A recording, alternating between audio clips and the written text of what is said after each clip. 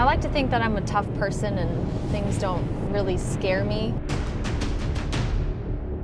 But whenever you're on a breaking news scene, you don't know what's going to happen. Safety is the #1 goal. But I think it takes a special type of person to be in this industry. You have to be tough. I'm Action News Jack's Christy Turner, and this is a day in the life of a reporter.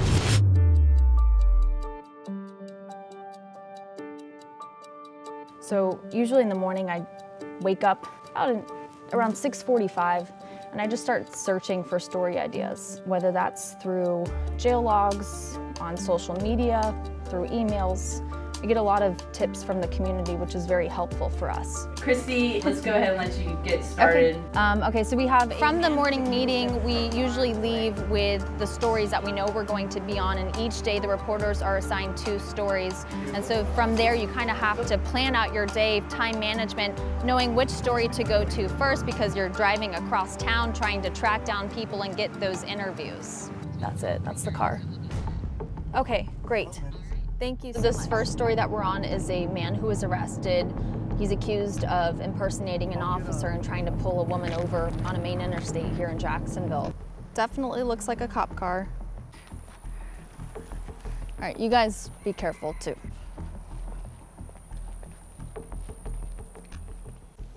Can you get the bars in the back car? There's bars if you can see them. You never know what you're going to run into when you go up to someone's house. You never know who's going to be answering the door, so it can sometimes be a little nerve-wracking. Most of the time, they just slam the door in my face. Give it one more knock, giving them a chance. This is Christy Turner with Action News Jax. I'm looking to speak with Mr. Mills. Looks like they don't want to talk. Well, he didn't answer. We saw someone peek out the window, so I know someone's in there.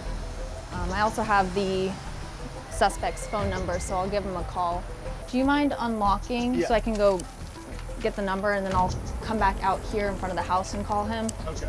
And see if he'll come out.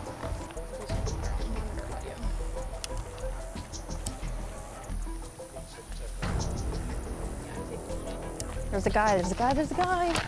Excuse me, sir.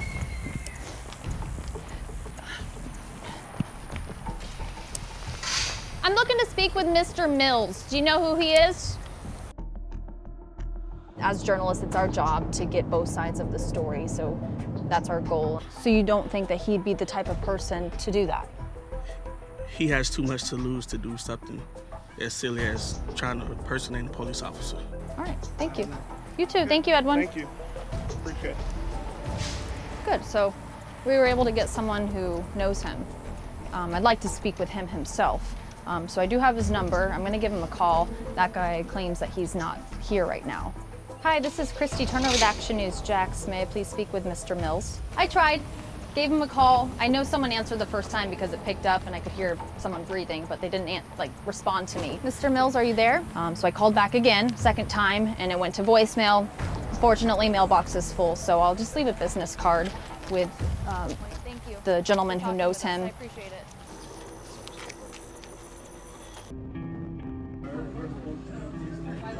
We took a little lunch break.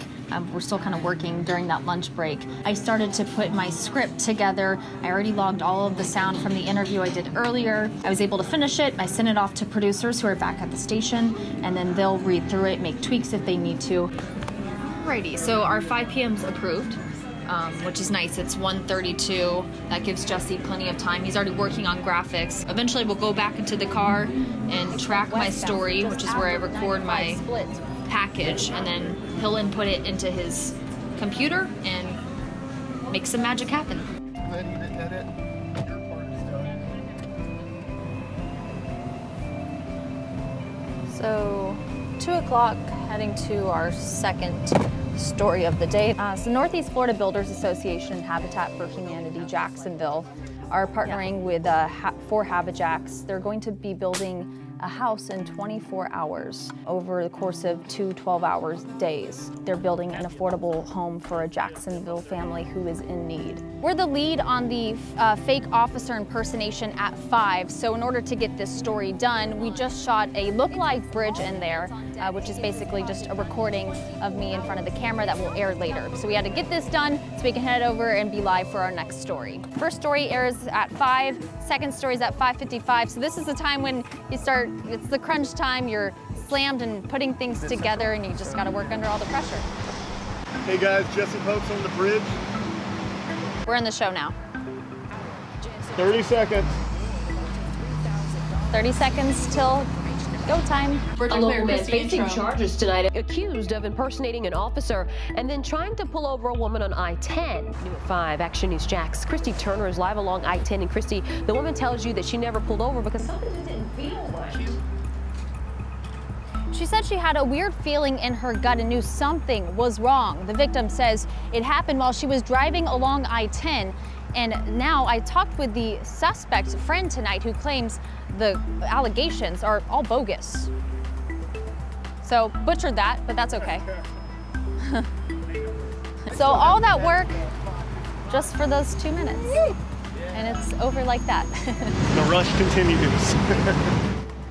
And now Jesse has to edit the 5:55 still, so he has It's not done yet. 45 minutes, well actually less because you have to get that in at least 10 minutes too before. Compared to other work days, I would say today was relatively calm. Some days you're running all over town, but our stories lined up pretty well and we knew what we were doing, we knew what we wanted to get, so we worked really well together and I would say it was a pretty easy day for us. I think it went really well today.